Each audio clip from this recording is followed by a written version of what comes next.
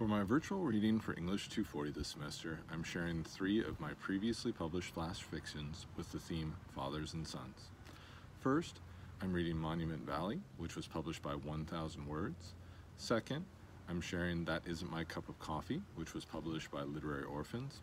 And third, I'm reading Like Godzilla, which was published by Postcard Shorts. Monument Valley. "Look, kids, Monument Valley," my father forgot to announce. I wish that he had. I wish that he had a horse. I wish that he had stopped his horse, that he had pulled up on its reins, that he had sipped water from a canteen to wet his whistle before he had shouted out the announcement. Instead, he kept pressing the gas pedal of his minivan and sipping diet root beer from a can.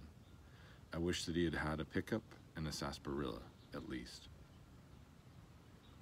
That isn't my cup of coffee.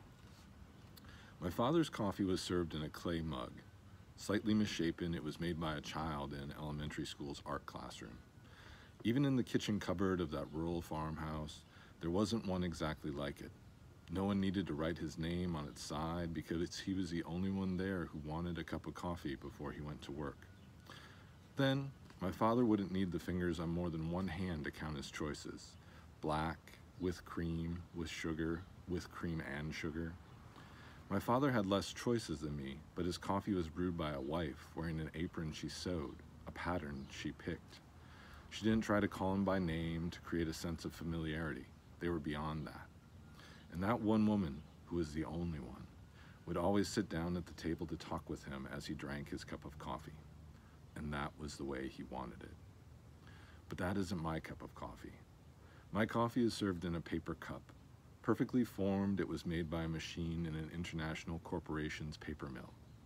Even in the storage room of the city coffee house, there are thousands exactly like it.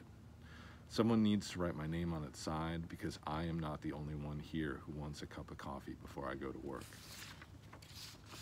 Now, I would need the fingers on thousands of hands to count my choices: regular, decaf, or half-calf, black, with cream, with non-fat milk, with 2% milk, with whole milk, with soy milk, with oat milk, with sugar in the raw, with stevia in the raw, with equal, with sweet and low, with Splenda, with honey, with agave nectar, with corn syrup.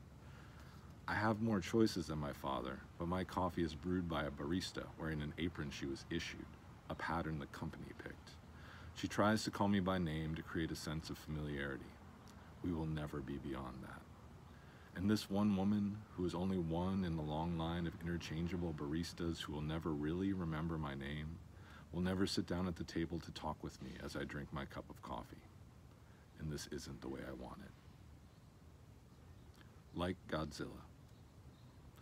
Like Godzilla, I stumbled down a street lined with skyscrapers. They tumbled down as if they were made of blocks, which they were. My son looked up from the floor, horrified. Only then did I realize how much damage I could do in his world.